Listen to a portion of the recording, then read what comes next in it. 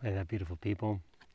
So I drew this Four of Pentacles the other day, and so I was diving into, I'm always looking for like new meanings, new, refreshing ideas that, that my life's experience, in the moment when you draw a card and the day and diving into it, that can bring a new perspective to the meaning of the card. So this is, and I can't say I really discovered something new, but it was a reiteration of an old memory as well, and definitely a beautiful message. So I often see this card as this very fixed nature of the number 4 in the very stable, earthy, grounded pentacles, making this double earth type groundedness that can be a little bit attached and a little bit trapped and a little bit still and a little bit stagnant. And although he's the king, he's kind of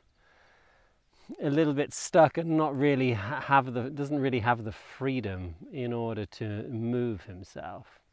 So I was looking at this card and how it relates to me and what's going on in my life, and there are several things that came up. And one thing is that I'm not very good at holding on to things. I'm very good at letting go, especially like money or things or objects. And I can grab something. I'm not really very attached to it, and so I can drop it just as easy. If I get money, I'll spend it just really quickly.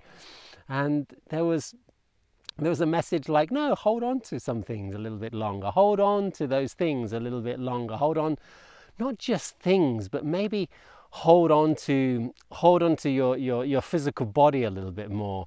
Maybe a physical practice that you're doing, maybe something that's healthy for your body. Hold on to that a little bit longer, because I can give up everything. I can surrender and let go of everything quite easily.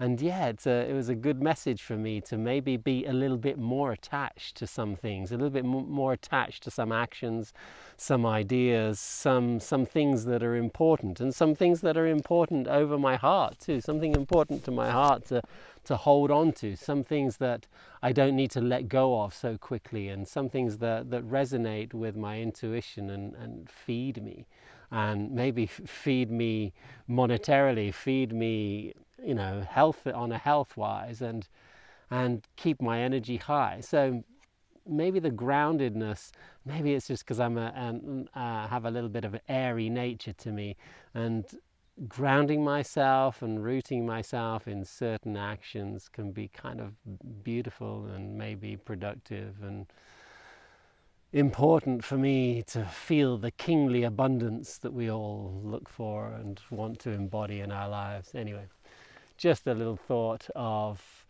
the beauty of holding on, the beauty of not letting go too quickly, the beauty of finding a certain amount of freedom within attachment. And that's the paradox of this card that came up, and maybe the paradox of the message for me. Have a fantastic day. Much love to you all.